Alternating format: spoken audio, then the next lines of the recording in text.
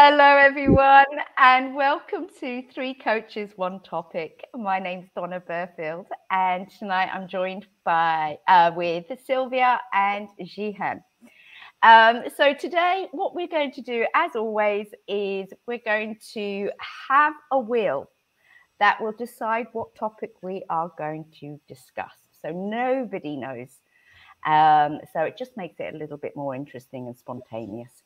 And we will be sharing things that have come up for us in the past, things that maybe we've had to overcome.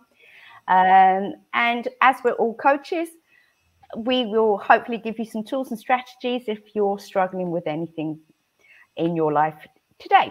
So without further ado, I'm going to pass you over to Sylvia, and Sylvia will tell you a little bit about herself and her coaching business. Sylvia.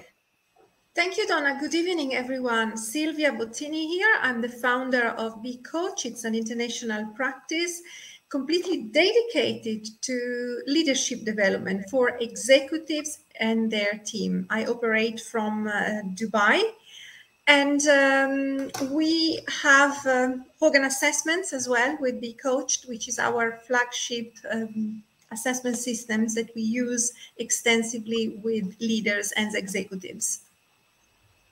Thank you. Jihen. Okay, so hi everyone, good evening or maybe good afternoon. I don't know who's in here. So my name is Jihen Gatti. I'm the founder of XpandCoach, which is a leadership consultancy. So coaching leaders and teams to really go through change with resilience and develop their leadership, but also their performance for today and for tomorrow. Also based in Dubai, but yeah, obviously operating everywhere with the online world now. Up to Great. you. Thank you. Yeah, I'm also based in Dubai, and I am a joy and purpose coach. I'm certified and licensed, and I love and adore working with parents and empowering them to have connection and bringing them closer together. And I also run Coaches Supporting Coaches and CSI. No, it's not CSI, it's CSC, Certified Coaches Group. So that's us. So what I will do is, let's just take this down and go straight to the wheel. And let's see what we're talking about today. So we have got, good. I get excited every time these come up. We've got role models. So, right. So how we do this is what we will, let me just take that away and put this back up. So when we tend to think about role models, we tend to, especially at school, we're asked, who's your role model? And it has to be a famous person. And I like to switch that up and say, well, what about people in your immediate community or in your family or past, present, as to who's your role model? So does anybody or anything come to mind when that role model came up? Ouch. Or has somebody famous come to mind? No, I think somebody famous, no. It actually reminded me, you know, before being a coach, I went to a coach personally, not within my work. And I remember one of her questions was, what's your role model? And I'm like, no one. She's like, no, but there must be someone. And I'm like, no, I mean, I like some people here and there on a specific subject, on a specific trait, but I don't think about a role model. So that's the story that came into my mind. This role model for me needs to be for specific areas, not generic. Like that. So for me, there are three things. One, role model needs to be specific. Second, we use that kind of modeling in NLP. In terms of, if you want to succeed into doing something, find someone who's already doing it, and then you model the behavior. And then the third thing is, I'm more interested into us as parents or our leaders, to walk the talk and be the role models that we want to be for the others around us. Yeah, so we'll see how the discussion goes and which way we go deeper into. Yeah. Yeah. No, good. Because I was reading something about NLP last night, actually. And it's funny that came up as well. So, Sylvia, what's your take on it? Yes, my take is that I do actually have role models. I do, because they are inspirations to me. I always enjoyed, since I was a little girl, that's it, to look up to someone, and I was admiring them. So there's admiration in it, and I want to stress this, the concept of admiring someone rather than being jealous of someone, because sometimes we can come across a person that is really inspirational, maybe successful, and the emotion there is jealousy. But for me, role model is a person I really admire. And at the moment, I can think of two role models in my life, not necessarily female. One comes from my family, and it is my auntie, the sister of my mother, now 86-year-old woman, so energetic, had a great career in sales, and is always smiley, positive, although life wasn't easy for her. She lost her husband when she was in her late 30s and had to sustain a family of four, herself and her three boys, but always a really positive and resilient woman. And the other role model is, for me, a male role model, Nelson Mandela. Again, here I have a lot of admiration for him, because he was extremely resilient. And we could say that at some point in his life, there were big failures for him. If we think about the fact that he was taken into Robben Island, and I have been to South Africa, I have been to Robben Island to see where people were detained like him. And I thought, wow, how did this man manage to stay so many years in prison and eventually achieve what he wanted to achieve? And he eventually seemed such a humble person, approachable, and said the secret is also to forgive the people that have done something really awful against you. Yeah. So these are my two role models. One comes from the family, and one is well known, no longer with us, but well known. Yeah, and I agree with you. I like people that have got that resilience and thinking outside the box and going against the norm. I think one of my, famous ones is Maria Montessori. And,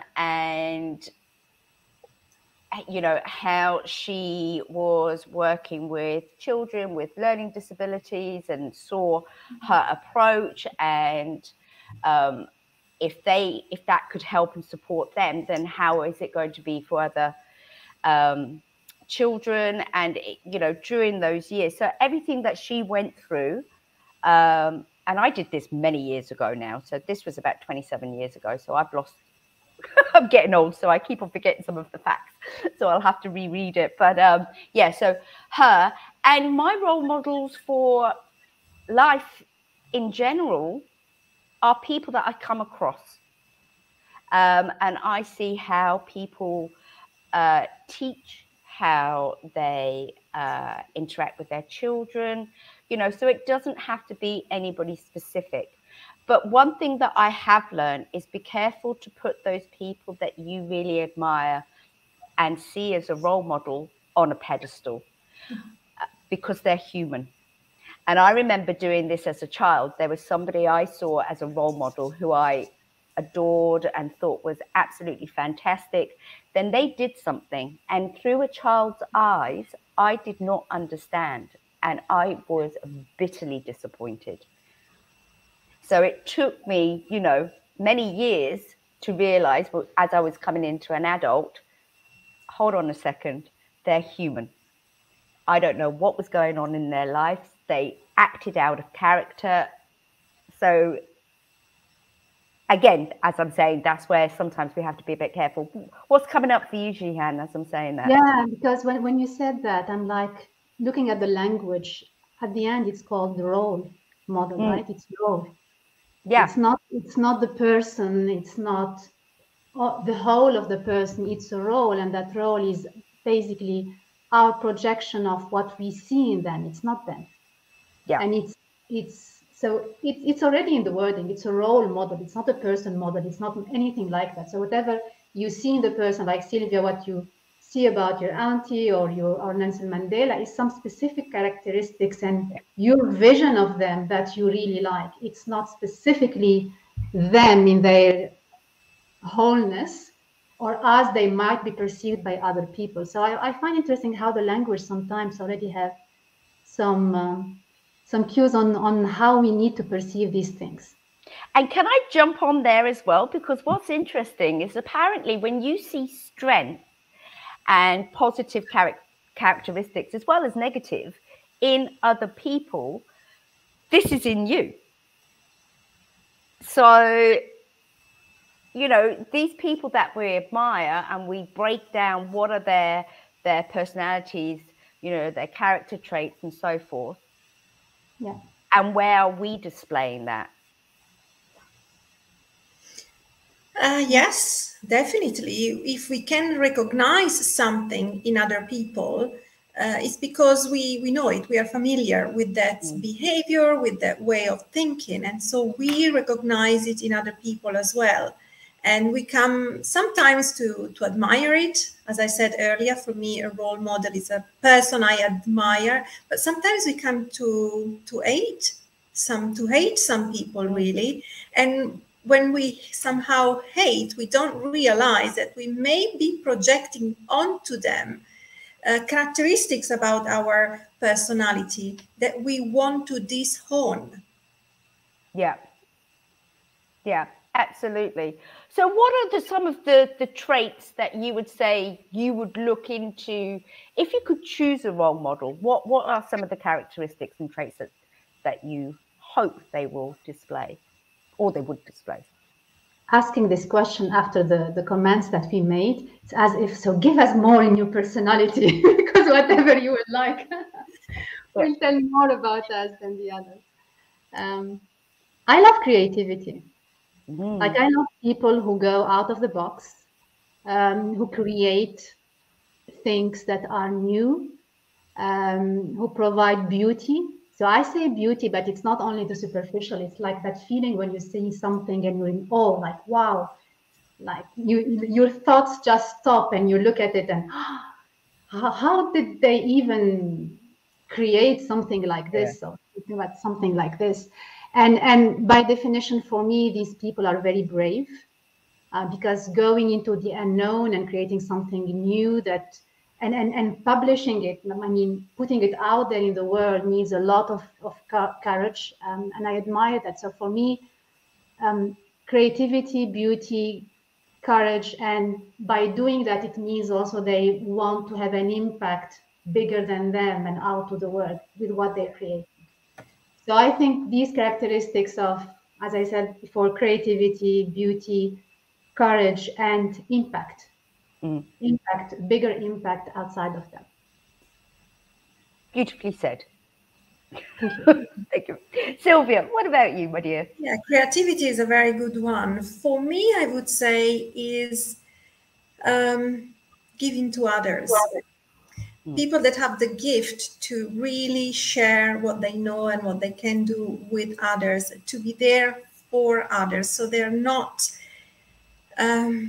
big celebrities or big personalities or big drama queens, because we can have role models that are very focused on themselves, especially if you look in the TV industry, Hollywood, or some of these are huge superstars with great talents, but constantly looking at their own glory themselves. I like people that show a little bit of, altruism I care about you other people. I want to share something with you. It's not important how I look or how I dress. It's not about me. It's about giving to others and eventually leaving a legacy. That it's something, again, as I said earlier, I admire, and that's why I mentioned Nelson Mandela, because he could have stayed calm in his house. He was a lawyer, I believe, had a degree in law, so be the lawyer he was meant to be and not fight for such an important cause. But he did it, and it was not only for himself, it's been for a lot of other people. Well, we've lost we have, Jihen again. She'll be back in a minute. She must have touched the screen. Yeah, here she is. Did you touch your screen again? Yeah, there you are. Sorry for that. It's okay. But yes, I mean, you've brought up an interesting point here. Okay, so with regards to looking at celebrities and sportsmen and musicians and so forth as your role model, and you said about it like feeding the ego, we are to blame, the public are to blame for this as well, because we're the ones that feed it. We're the ones that allow it to happen. We accept when there's bad behavior from them, if they treat you badly or what have you, how often are we told when we're children, you can't say that, you can't do that, you know, they're important? No. They're human beings. And if they've got a lot of yes people around them, it changes your personality. You get used to people doing your bidding, and it's addictive. And then you're looking for that external validation. So, you know, again, how we talk to our children about famous sportsmen, famous movie stars, at the end of the day, they're human beings. They're trying to put food on the plate, a roof over their heads. They're no better than anyone. Does that make sense? Yes, it makes a lot of sense. If we think about this, if we think about famous people in sport or celebrities, first of all, they become well known because they are talented. They have a specific talent, a special talent. Not so much today. Look at reality TV. Yeah, that's one field. But some sport people or some singers, writers, they are talented. They have a talent, and that's what comes in the forefront. And so we are no longer able, as the public, to see their shadow, what is called their shadow, what is less attractive, because we know them for what they are talented for. And this is the risk. This is why there's so much focus on what they do well, what they've done well. And as soon as they are no longer on track with that, we are ready to criticize. And we are so surprised because we kind of idealize them. No, they have a very specific talent. They are amazing with that. And it's a blessing. But they're also, as you say, Donna, a human being. And therefore, we have to think that there is a shadow behind their big persona. Yeah, exactly. I mean, you know, why should somebody just jump the queue just because they're famous? Do you know what I mean? And also another interesting fact is the fact that children, it's definitely in my generation, when they were asked what did they want to become when they were older, and it was fireman, nurse, doctor, policeman, stuff like this. And now it's, I want to be a reality star. I want to be like, well, I'm not going to mention their names, but do you see what I mean? That's shifted as well. When I think about role models, I like the ones that, again, are creative, think outside the box, but also stand up for what's right, who have quite a strong moral compass, who, you know, treat people regardless of sex, gender, sexual preferences, religion. They are good, salt of the earth people. They're not immune to rolling up their sleeves and working alongside you, and they uplift and they want what's best for their families, their communities. So I love those kinds of people, but I also look for people that have that calming effect, because whilst I love all the energy, you get tired and you need people that help you to breathe, be still. And what I really find interesting now is that within this discussion, for me, we uncovered another dimension of role model, because initially we started talking about the characteristics and what we like and the values, etc.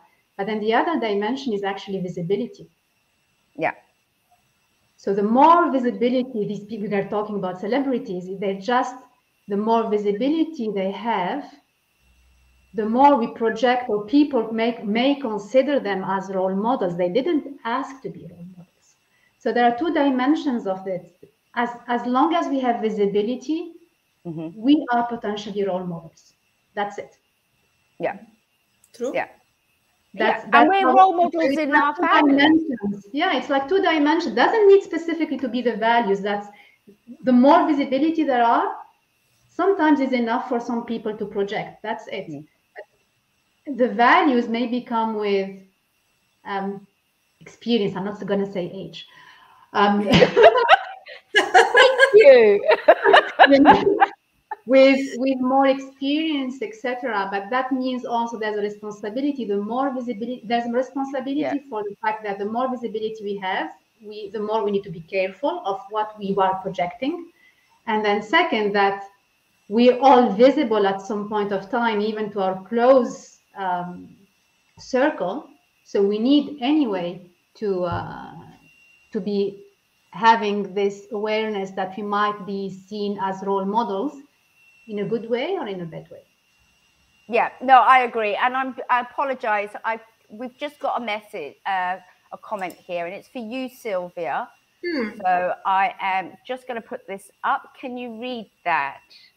Yes, very interesting. Sylvia, could you elaborate on the projection topic you mentioned and what the effect of projection is?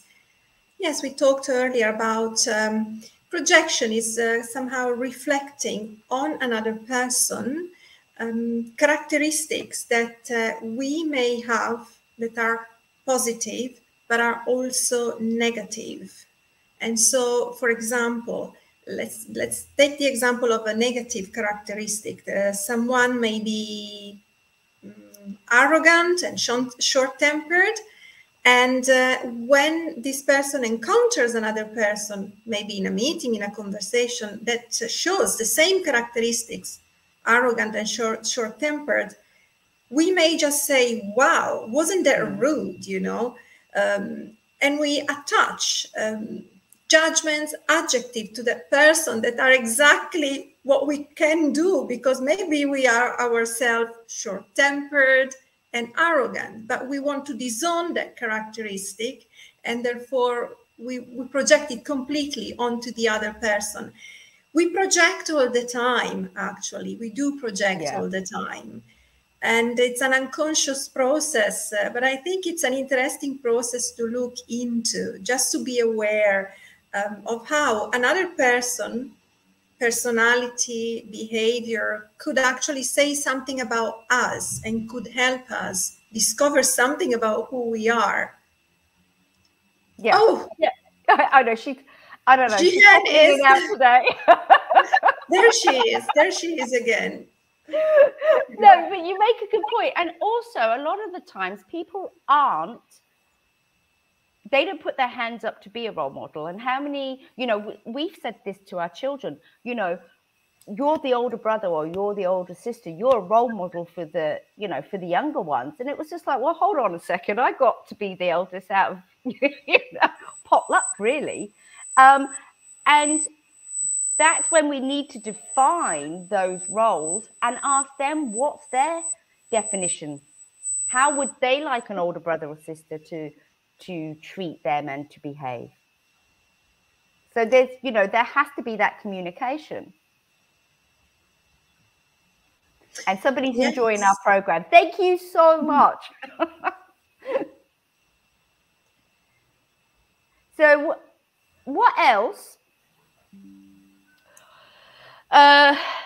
For work, how would you like your leaders, your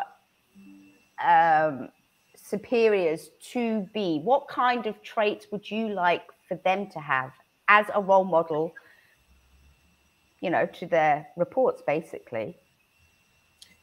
I think, if I may go, there is, first of all, if you're a leader, having a direction, because people are much more clear and inspired when the leader is showing them in a humble and gentle way as well, not so pushy or arrogant, the direction.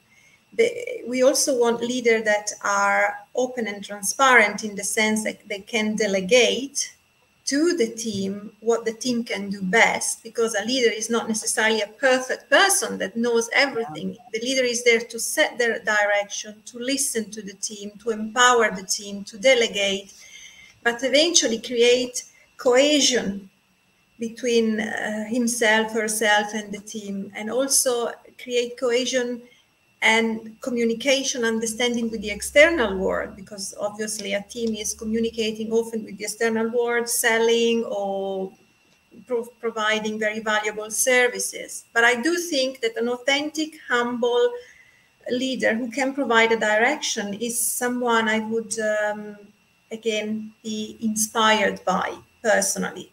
Yeah. Yeah. Jihen, I can see you sitting there ready. No,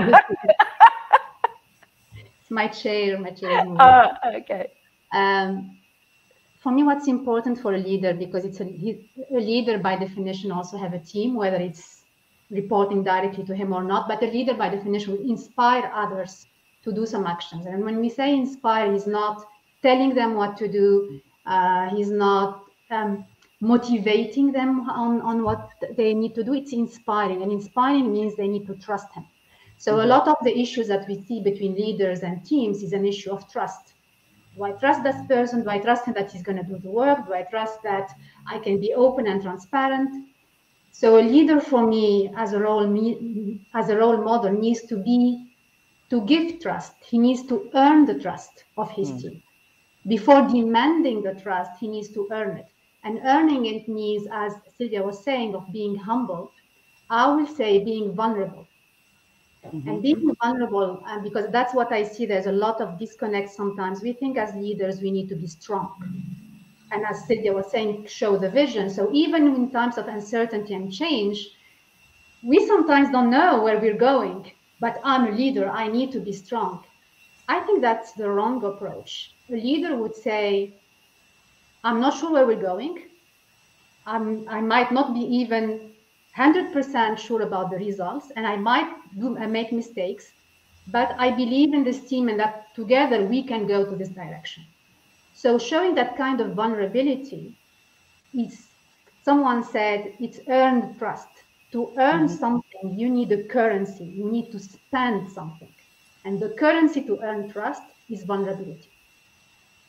It's for a leader to show that he's vulnerable, that he can be overwhelmed, that he can make mistakes, and it's okay. We're still moving forward. That's how they connect more with others. So that's the kind of leaders that would inspire me. Yeah.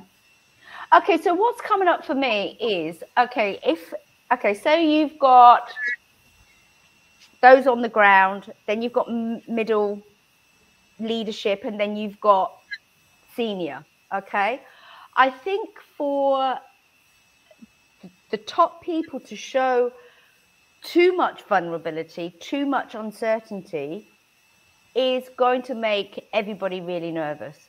So to have some form of, you know what, guys, we don't know what is going to happen here, but together we will figure it out. And whatever happens, I will have your back. Yeah, that intention. Because I think sometimes as soon as you know, you start talking about mindfulness and vulnerability, some people could go completely the opposite direction and people lose faith in them. No, it's not weakness. Vulnerability doesn't mean, oh, I don't know where to go and everything is not going well, etc. Just saying, this is what we can control. And I am here for you on what we can control.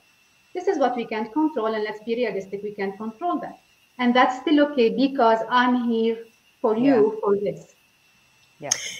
This reminds me a lot of one of the Hogan scales we go and test for leaders, which is the emotional stability. And we say that that's a very important scale for a leader.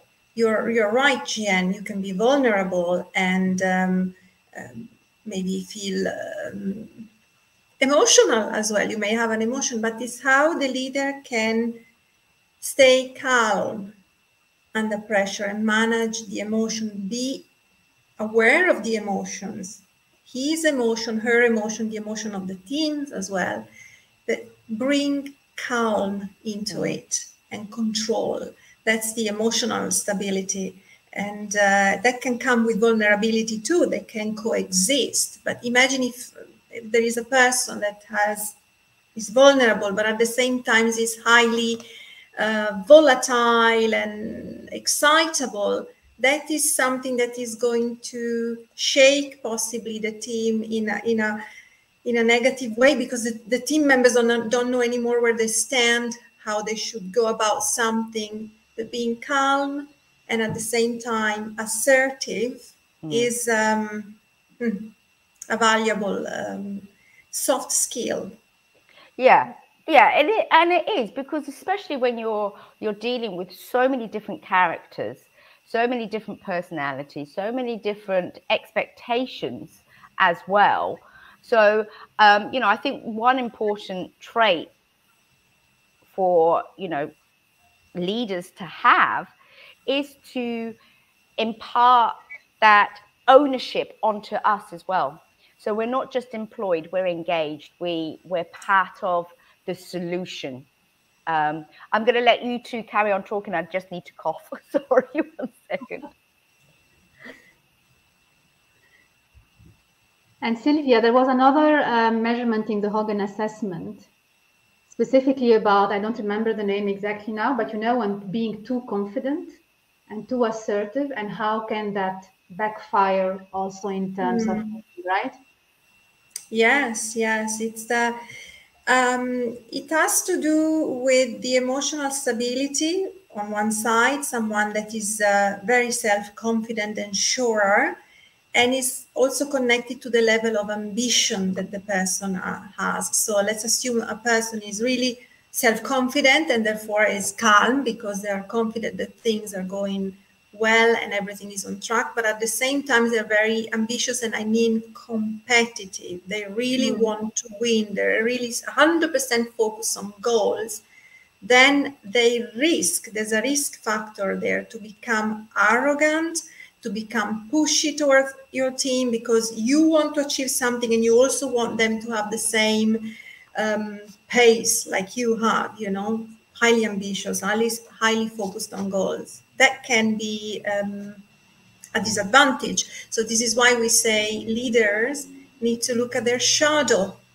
So what is the positive aspects, the talent, the soft skills that you manage well? You know, you are calm and so self-confident, you are ambitious, but these have to be managed, because when they become too much, is an overstrength. It's a strength that is overused. Then you can have a negative effect on your team. As I said earlier, become arrogant, become pushy. Yeah, it's a bit, you know, it's about that awareness of all those aspects, isn't it? And, you know, you can't be, as a leader, overly sympathetic and getting really involved in your employees' personal life and going home and worrying about everybody. You know, there has to be some boundaries put in place. So good word, the boundaries that we all need to put in place, leaders too, because sometimes I think we have unrealistic expectations from leaders, because leaders are obviously seen and heard by everyone, and sometimes we really place very high expectations, unrealistic expectations on them. They are human beings as well. Yeah. And that's where we need to be compassionate to our, senior leadership and say, well, hold on a second. We've got these people to complain to and point the finger when things aren't going well. And it's all directed to them, how often do we pause and say, thank you, you're doing a great job. I love the way you did this. I love the way you did this presentation. Not a lot of people actually take that time to do that and to hold that space for them. So, right, before we sign off, what tips, tools would you suggest for people to think about? Maybe this is more of an awareness exercise. I don't know. You tell me. When looking at role models or bestowing that title to somebody.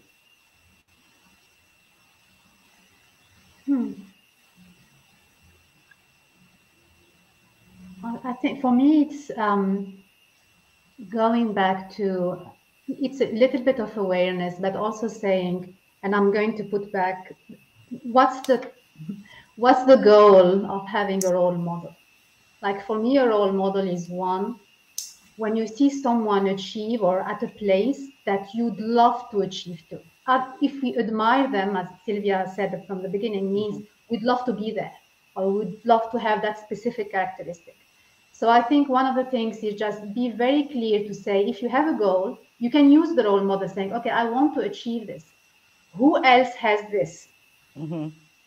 This specific, maybe that person, if it's success in the career, maybe that person, I'm not going to take him as a role model for his personal or family life, but I take him as a role model for maybe the way he communicates or the way he presents.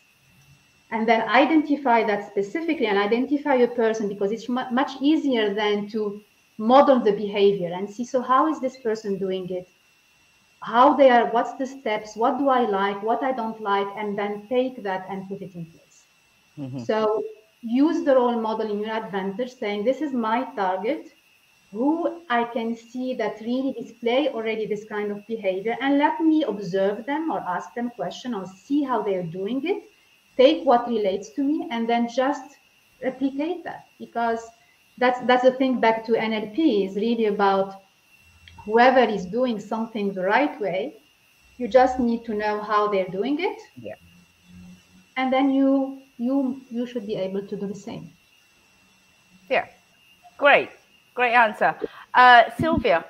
Yeah, I'm on the same page with Jihen, I have to say. I think when it comes to a role model, I would recommend people look at the behavior of the person they are admiring. What do they do well, actually, that inspires you? And so make a list of actions or words they say or behavior in a situation that you may find challenging, and you think, wow, look how they manage this situation. So really a list of behaviors, and see if you can find the courage to follow some of this behavior, make them yours, because in the end it's about how the person acts. It's about the facts, walk the talk. Then if you admire a role model for certain things that the role model does, then make them yours and eventually walk the talk. Yeah, and again, I'm on the same page as you two. However, you've got to remember that you've got to look at the skills and break it down rather than take on the whole personality. That's their journey. Their character, their map of the world is very, very personal. So, sometimes they'll behave in a certain way. They could be great at their job, but a terrible husband or a terrible mother, or a terrible friend, what have you. Or they could be a fantastic mother, father, and they're disorganized at work. And, so I think you've got to break it down. And really, as you said, look at the skills. What did they do? How many hours did they do? Who did they talk to? What did they read? What courses did they do? If this is where you want to get to. But be careful of putting them on that pedestal, because again, they are human. Everybody's human. They're going to have a dark side. They're going to have a light side. So be gentle to them and to yourself. Yeah, which means for me, just be gentle also with yourself. Yeah. It's the other thing too, because sometimes we can be very harsh and very hard with ourselves. So we just need to remember that within this journey or whatever we want to achieve or change, just to be gentle also with ourselves, and be kind. Starts with us. Role modeling starts with us, and being kind starts with us. 100%. Right, ladies, I just want to say a huge thank you once again. As always, it's always an interesting conversation. Never know where it's going to go, what's going to come up. And it was nice to have you popping in and out, Jihen. Made it interesting. So for tonight, I will say good night and thank you very much. And we will see you again next Wednesday. Good night, everyone. Thank you. Wonderful. Thank you, Donna. Good night, everyone. You're welcome. Bye. Bye.